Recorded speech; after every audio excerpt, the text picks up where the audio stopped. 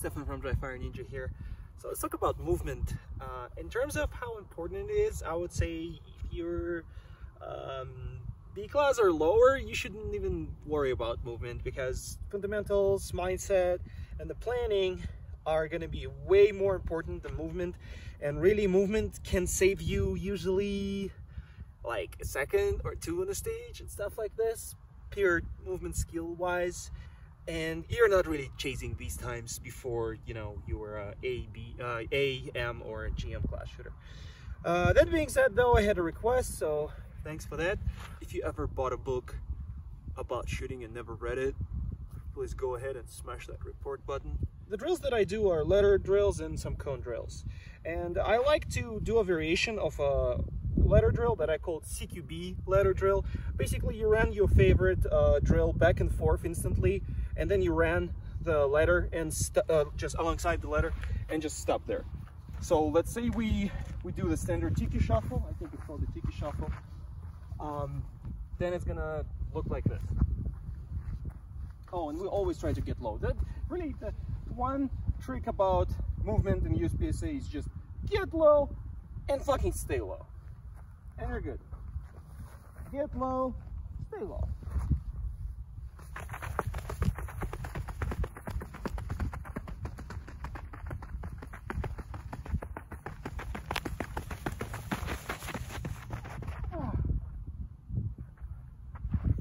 Now, this is something that you can do in a very confined environment, like a small gym, I don't know, yoga section or whatever. They usually have like a different kind of surface that will give you a good grip. Some variations that you can add to this, something I never tried, are bands. Like when you have a band on your ankles or your knees or your hips, you can simulate a handgun weight. What I do is actually do that with a hammer, and you can use weighted vests. This one is AR 550. I actually like this. Not for intensity, it doesn't really change intensity much. And it doesn't really give you much more of a strain, although it does. But it's kind of not important, I think. What I really like about it, it makes you go more with your bigger muscles, and it kind of makes you go lower. Kind of just builds that habit of getting low and staying low. To prove you the point of get low, stay low, just watch JJ Rakaza match videos and Christian Sailor, and you will understand what I'm talking about. That's basically it. Another thing that nobody says about movement is rather a passive skill. You can work on it, you can do conditioning for it, you can become more athletic, you can lose weight, but really during the match, during the stage, you cannot think about it. It's just something that has to happen. Basically, your whole conditioning before that is where you really build your skills. But once you're on a stage, yeah, you can plan for, like, maybe I want to do a CrossFit here, and I need to plant my foot here so it gives me that lean. And you might think, okay, stay low, or like at that point, I want to stay low and explode out of low after I'm done with this array. But other than that, you don't really plan movement. It just happens.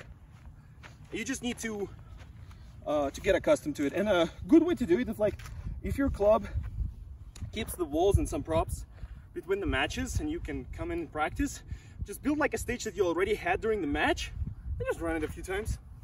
Just and think about not going faster. Never think about going faster. Like, you cannot outrun your fundamentals. And I have a pretty big experience in movement, parkour, skateboarding, acrobatics, shit like this. And really, fundamentals are going to be a limiting factor no matter who you are, unless you're like, nah, it's probably going to be for everyone. So you cannot run full speed. Never. Movement in USPSA is more about merging positions together, making sure things that could be gotten on the move are gotten on the move, that the type of movement is proper, things like this.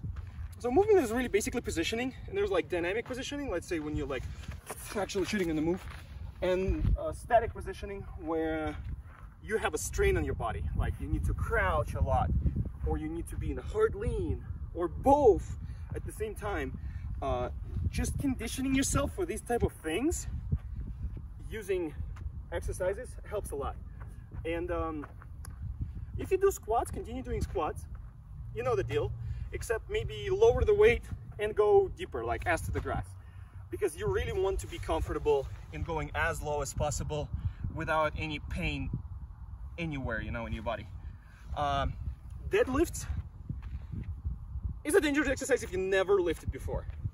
So maybe learn deadlifts in like with a coach, or search internet how to do it, I don't know. But deadlifts are really good, especially considering that a lot of ports, it's easier to just, you know, like let's see how low can I go with my knees, like this, right? And now from this more like relaxed position, how low can I go with my lower back? Quite a lot, huh? So that helps. And just building your core, especially for things like this, is good. So you can also get a dumbbell and like do this type of things. But really what I'm talking about here is just conditioning, conditioning, conditioning, conditioning. Right, let's shut up about this and just talk the drills. So the drills that I do is the tiki shuffle that I already showed you.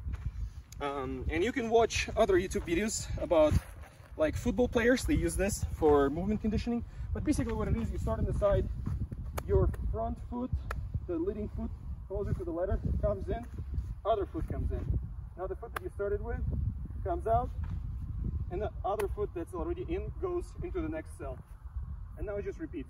So you go back, out, next, in, out, next, in, out, next. And it looks like this on low speed.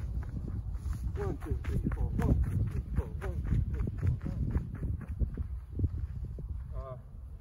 This one is hardest to learn, and it like requires the most coordination. But to start getting into this, you can just use in and out. And in and out is easy. You just in, step to position yourself better, out. In, step to position yourself better, out. 1, 2, 3, 1, 2, 3, 1, 2, 3, 1, 2, 3, 1, 2, 3, 1, 2, 3, 1, 2, 3. Shit like this. And you do it both feet. So first you do the right one in, then the left one in. And when I do it again, I use my CQB mode, which is I go all the way forward. This one is easy to reverse. Then I go all the way back.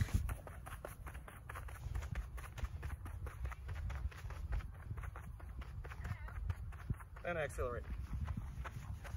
And my third favorite is just the same kind of thing, but both feet in, and you just start perpendicular to the thing. So in, out, out.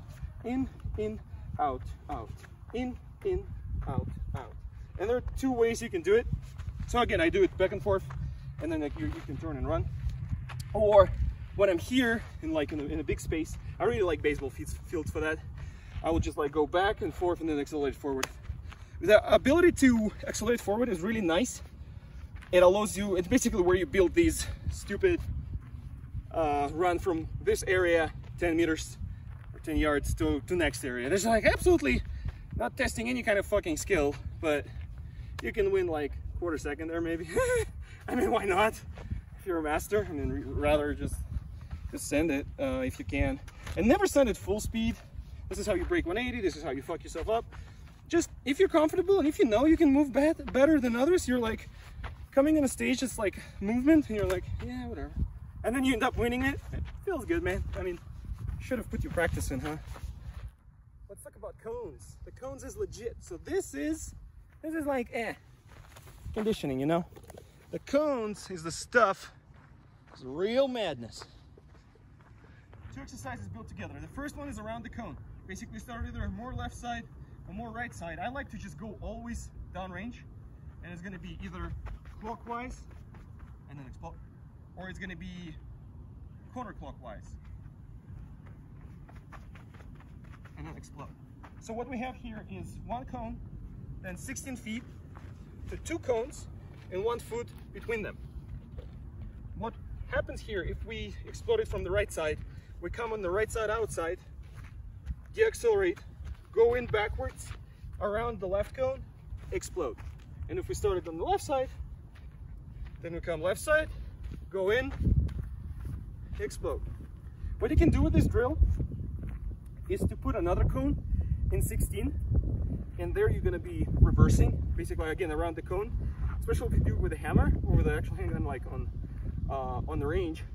You will turn to either Naruto or Hadouken run, and if you do full send on this, it's a way to test how much friction do you really have between the range surface in your shoes. So if you have different kinds of shoes and you're unsure which will give you the better connection, that's the way to go. And if you want to learn how to fall with your gun safely, that's the way to go too.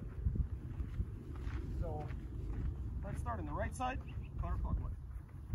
Oh, and when you start, you go low and you start doing the tippy taps, like a really fast fucking tippy taps, and you're like, fuck yeah, I'm gonna do it, I'm gonna fucking do it.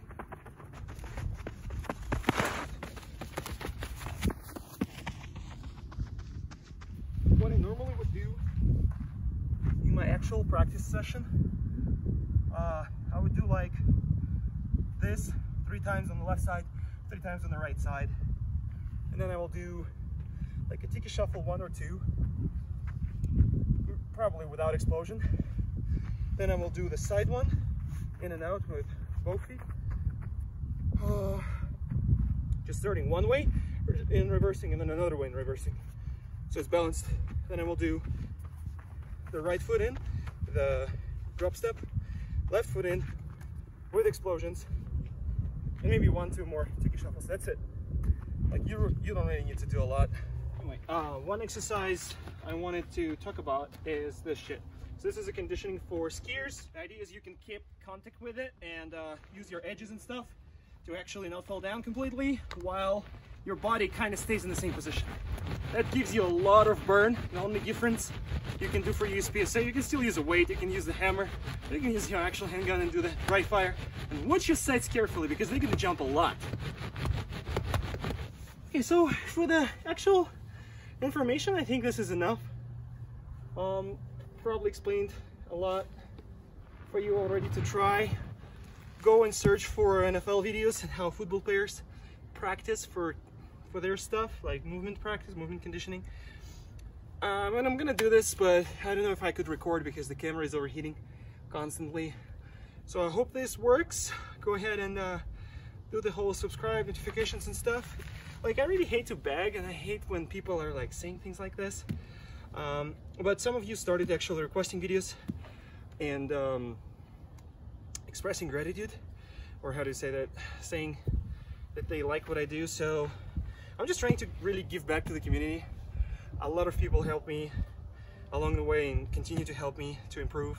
I just really like this sport, just trying to give back and trying to maybe motivate someone to try the same thing. So if you feel like this is a good deal, you know what to do. But I really hate to beg, so I'm just gonna be, if you have a recorded video and you were shy to actually post it on the internet, go ahead and smash that report button. Report and dislike. Stefan from Fire Ninja. Thanks for watching.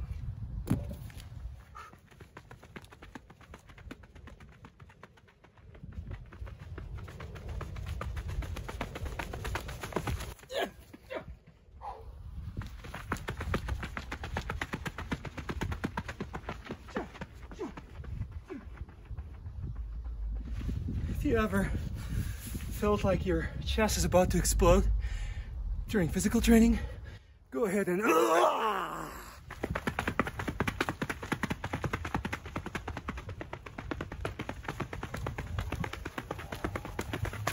jump. Yeah.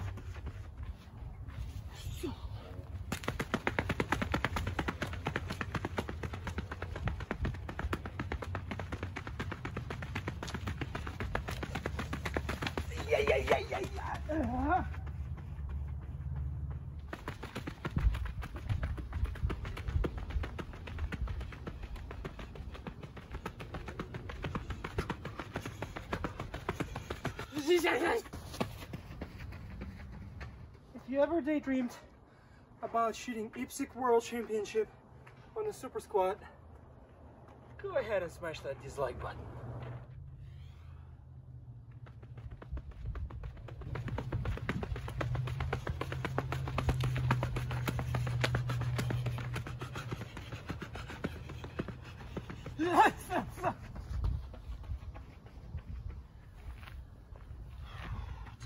Tippy taps.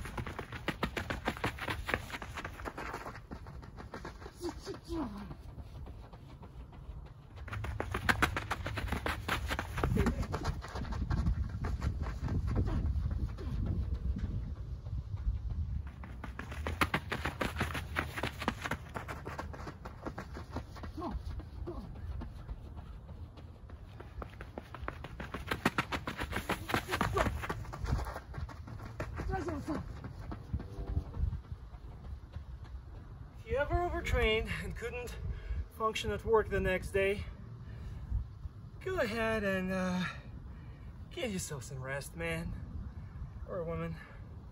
Just training is important, but if you don't rest between the workout days, you're just gonna kill yourself. It's not gonna work. Give yourself some rest.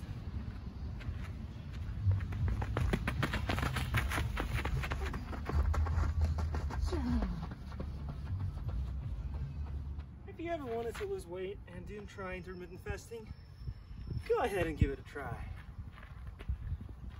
And by the way, heat after fasted, while still fasted right before your eating window, is a legit way to turn your white fat cells into brown fat cells that will give you endless amount of energy, cosmic powers, superhero strength, and instant GM classification.